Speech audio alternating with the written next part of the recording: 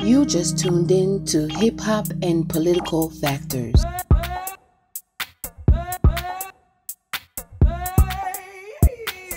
This is your girl Mokah Jasmine Johnson, and you just tuned in to Mokah Speaks. This is my first live recording, and I'm here with Superfly Mariah Parker. She is not only a music artist, she's not only a MC, but she's also Commissioner of Athens, Clark County. So represent for District 2. District 2. I like what you're doing over there in District 2. I saw you drop a newsletter. Yeah, I'm trying to create means within the community for people to communicate with their neighbors, let people know what's going on, as well as building capacity for social movement within that district by having our independent press where we can speak our own stories, tell our own stories, and control our own narrative, which is really important. I like that because in Athens we always rely on flagpole. We rely on flagpole over there. Yeah, and exactly. So they don't even know what's going on, and we always say we need a black newspaper. I know we have Zebra, but that's it's a good paper. But the personal touch is about, we go door to door and hand deliver them. We sit and talk to people about the content and solicit new ideas for stories to get people talking about what's on their minds and what they want to see in the discussion and the discourse. Oh, wow. So that's the important part. That's how we're building the movement in District 2. Oh, go ahead, girl. So basically, you're knocking on doors, you're listening to people's stories, and then you're seeking ways to put it in the paper, and address the issue or bring awareness to what's going on in that district. Exactly. Provide an open forum that's available to anybody, regardless of what kind of technologies they're comfortable with, they're using at home. And literacies. Having a conversation with someone in case they pick up a piece of paper. What is all this they're talking about? So. It's about building the movement. It's about building capacity for some social change. I know you're big on literacy because you're getting a PhD. I am. And the topic is linguist. It's a language and literacy education. Okay, so that's dope. It is dope. It's alright. What do you want to? I know you're an MC, so it makes you even sharper. But with that degree, do you intend on teaching, or do you intend on?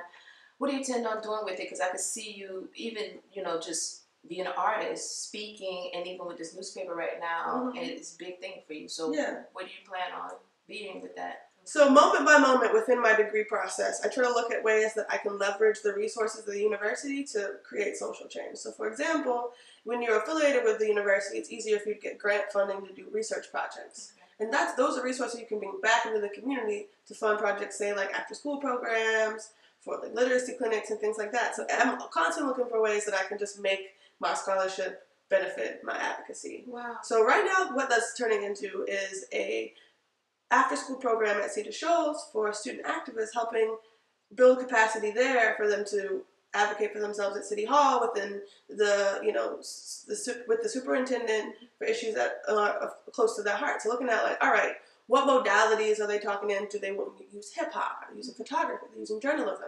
How can we support them in developing those kinds of literacies and, break down barriers for them to, get in the way of them actually conveying their view of what they want to change to the powers that be. So I got some grant funding to start that project next fall, and I'm always looking out for other ways that I can just disrupt the system from the inside. I'm going to have to pull you in because our teen social justice program. We need to link up. It's big. That's what the whole thing. So we need people like you, and we need people from the community. So we're trying to get into the middle schools and. Yeah, so we need to be training these young folks to take over. I want to put myself That's out what job. I'm talking about. I said teen social justice, cultivating future leaders. We have to create a way to where the youth can carry on and they're not forgotten. One of the things that I've noticed when I jumped into activism, and I didn't, when you live in your everyday life, I didn't realize there was such a generational gap to where the elders and the youth wasn't connected like that anymore, and some of the history was being lost, especially here in Athens. Athens has a lot of history. And when we had the Hip Hop Awards, we started realizing people that lived, born, raised in Athens, some people never even went to Morton Theater. Right. And historically, it was started by a black man. Right. So those things are important. We got to keep the youth engaged. So what made you make that transition from artist, student, to politics? Because when I first met you, I was... one of my favorite spots. I seen you in World Famous and that fro and that girl in the book. And at that time, I wasn't even an activist. I'm walking around doing photos, trying to hip-hop. I'm like, she need to be in a hip-hop photo shoot, girl. And I think we met at my second show I ever had. I think it was your first. No, I think we got you on recording. Yeah, we got you on the first show.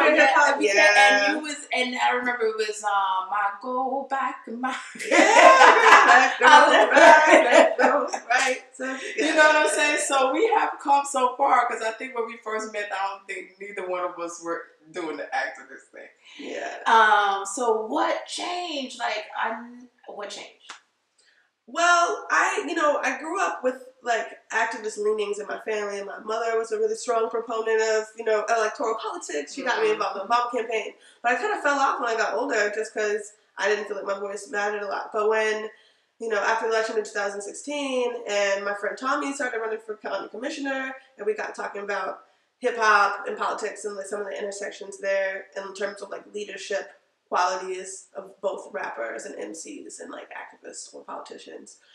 Through a lot of conversations with him, I came to see like, yo, I can do this. I can be out there and like I have something to say that's important.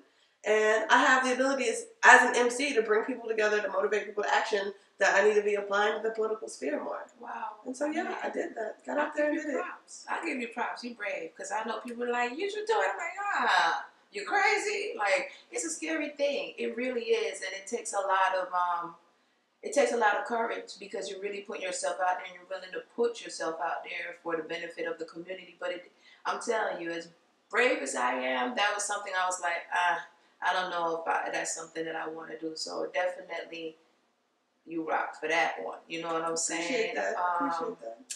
So I want to ask you this. Yes. Do you believe that the voting system is corrupt?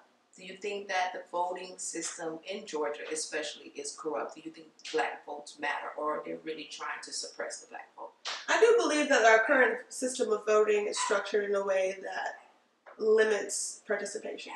Mm-hmm. Anything from voter ID laws to really broader public policy issues that just limit people's access to all kinds of ways of engaging their community and like being civically engaged.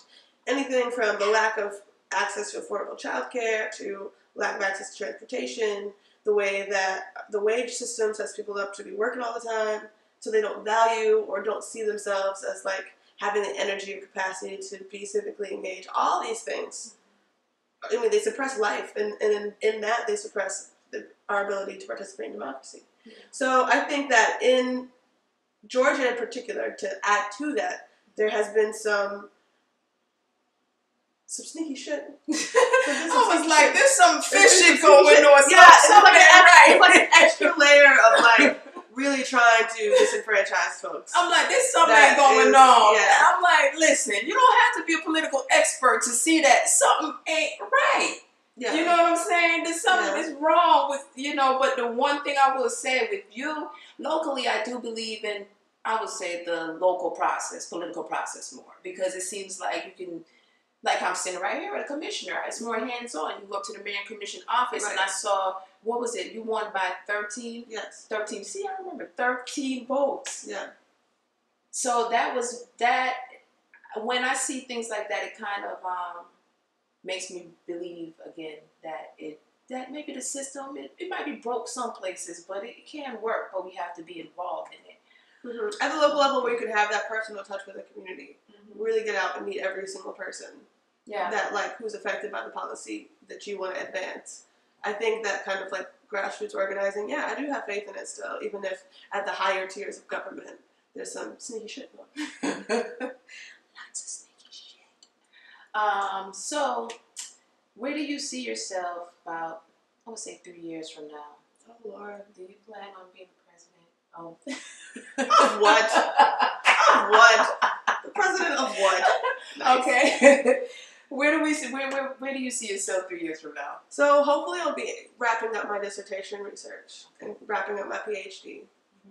And like you mentioned, really, you nailed it. I just want to use that to continue to go out in the community and speak, to teach, to educate, to uplift, and whatever that looks like. I'll just kind of fit in the cracks wherever I need to go, wherever I need to be in that regard.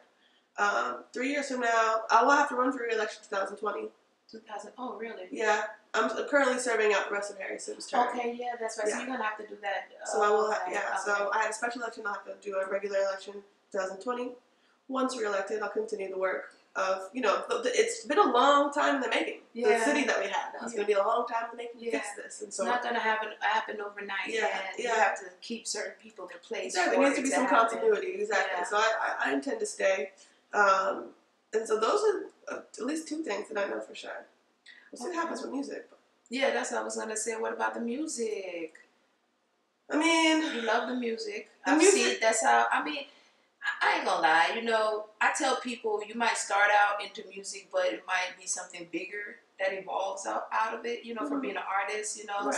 So that's what it's becoming for you, or you can't say it? What is it? Well, musically, I think that the musical and political sides of my life continue to advance each other.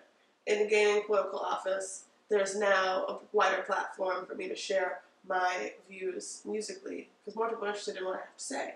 On the flip side, I'm able to bring more people into the political process because I'm an artist and I can speak to them on a level they understand, because everybody loves music. So I don't know if they'll continue to help each other grow, if at some point they'll come to limit each other, but I'm just going with the flow. I'm not trying to push anything in any particular direction, become a superstar. I just wanted to serve the purpose of inspiring people, empowering people, engaging people, and to critically reflect about their lives and their community. So as long as it's doing that, I'm good. Say the last piece. I never heard too many people say that. Critically reflect on their lives and their community. That's big. Critically reflect on their lives. Take that moment and be like, we don't do that. We don't have time to be around this phone and life is moving. Yeah, we distract ourselves because it's painful to do. Yeah, and then sometimes when you reflect on those things, it's a hard pill to swallow. Yeah. As well. Yeah. This is the condition. This is the circumstances where we're at. I don't blame them. I used to be there. I'm just trying to be a part of the process in some way. So after we went out and we were knocking on doors, trying to get people to vote, I got cussed out about 2 times. Vote for what? So what advice would you give to our people to get involved and vote?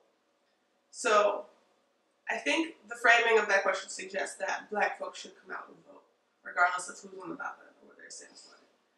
Potentially. What I would say, the first thing that comes to my mind is not necessarily changing the minds of the folks, but changing the hearts and the vigor of the politicians who are running, to make sure that they are running on bold, progressive ideas that are actually going to bring meaningful, substantive change to these communities, and they're communicating those ideas of change in terms that mean something to those communities. So, not just talking about the same old talking points or using the same old ways to try to change things, because we've seen, Democrats, Republicans, whoever, these people, we remain disillusioned because it has never actually brought meaningful change. And so I would say that let's talk to the politicians about the way they talk to us. And once they bring us some valuable ideas that we can believe in, that finally are gonna very meaningfully disrupt the systems that have just kept people down for centuries, they gotta fight for our vote. We can't just give it to them.